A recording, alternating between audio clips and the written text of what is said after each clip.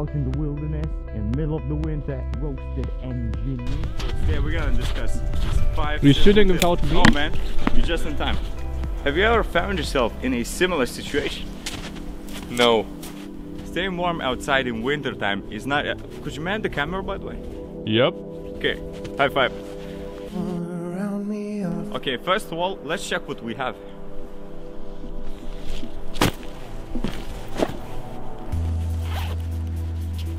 Okay, this is very good. Basically, your head is a huge radiator. It has a lot of blood flow, but very little fat. So always make sure to keep your head covered. You can also lose a lot of heat from unprotected neck, wrists and ankles. So make sure to cover up those as well. Mittens are usually better at keeping your hands warmer than ordinary gloves because the fingers are together, so it generates more heat, but they also limit your mobility, so this choice is up to you. I'm gonna put them on later when I'm walking. Okay, we have a knife, a lighter, sunglasses, a cup, some snacks, and a small bottle of water. These are surely gonna come in handy later. Oh, we have a couple of sweaters. It is usually much better to wear 2-3 thinner layers than one thick sweater, because it's not only clothes that keep you warm, but also air that is trapped inside and between the clothes. More layers means more air, means you're getting warmer. Actually, it's getting pretty chilly in here, so let's move. Everyone knows that moving around will get you warmer, but it is just as important to keep your own pace to prevent overheating and sweating. The moment you start to sweat, your body is going to start evaporating the sweat, which draws heat away from your body, eventually cooling you down. It is much better to remove some clothes in order to prevent sweating in case you're overheating, but if you already started to sweat, removing clothes will only cool you down further, so be very careful. I'm sure most of you have noticed that sometimes when it's bright and snowy outside, it gets difficult to see anything. There's a condition called snow blindness, which is caused by sun's ultraviolet rays reflecting off the snow into your eyes. In some cases, this could even cause permanent eye damage.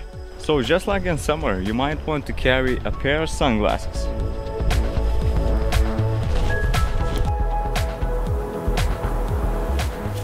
In conditions like these, frostbite is your worst enemy.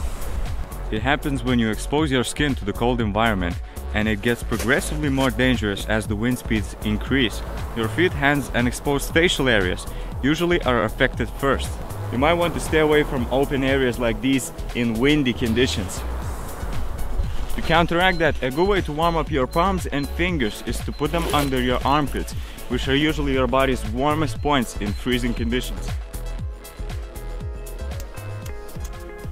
Obviously, fire is very good when you're cold. It not only provides the means to melt the snow or heat your food, but it also provides light and can be such a huge psychological boost when you're tired and exhausted.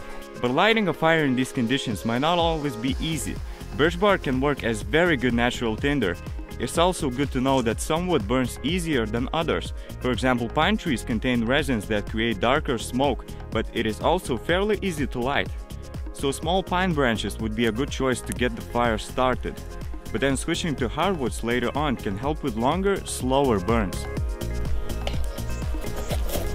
Don't forget to drink water. One way to tell if you're dehydrated is to check the color of your pee. The darker it is, the worse the dehydration. But I'm sure you can try that one at home. Now, a good thing about winters is that you have tons and tons of water around you. But don't be tempted to eat snow, because it will drop your core temperature. And that's the last thing you want to be doing when you're trying to warm up. Melting it in some kind of a container would be your best option. But if you don't have an option to make a fire, you can also put the snow in a bottle and keep it somewhere close to your body, but not touching the skin so it doesn't cool you down. Because of the way snow is formed, it doesn't have any minerals, so consuming more than a liter a day over a period of a couple of days can have harmful effects on your body. That's why mountain climbers usually add a bit of salt, tea or soup into the snow water to increase mineralization. In our case, we can make some pine tea. Collect some pine needles and put them in almost boiling water. Don't put them in boiling water, because that would destroy a lot of the vitamins. Also, a small tip for when you want to sit on the ground, make sure to put something on it first, like a backpack, to insulate your buns from the cold.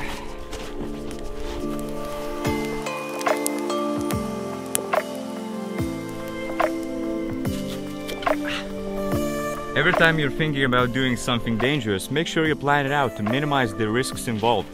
Dealing with injuries is extremely difficult in cold weather. I love you guys, so don't put yourself in any unnecessary danger. Hey, Vsauce! Michael here. So, to summarize, always cover your head. Wear clothing in layers.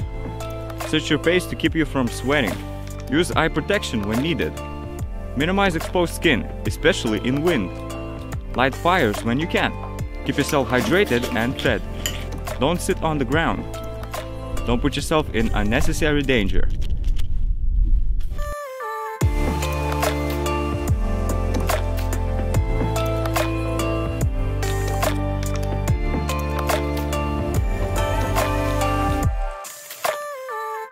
Now, a good thing about winters is that you have tons and tons of water around you, but don't be eaten to tempt snow.